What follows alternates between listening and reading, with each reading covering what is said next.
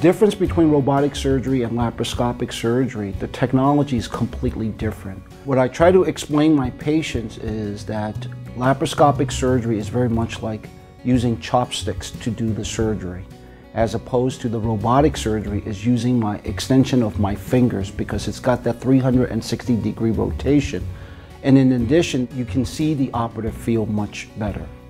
The other advantage of robotic surgery is the technology is such that the movement, the surgeon's movement, is processed through the computer system that it eliminates all tremors. This is what I'm amazed about because I was a former laparoscopic surgeon and I didn't think that the outcomes for patients would be different.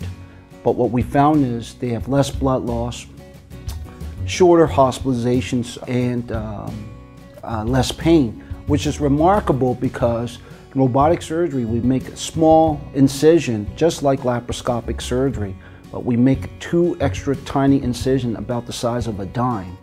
And despite that, the outcomes are better, the assessment is better, and more importantly, our patient, the recovery period is better, which is what I'm most surprised and amazed about.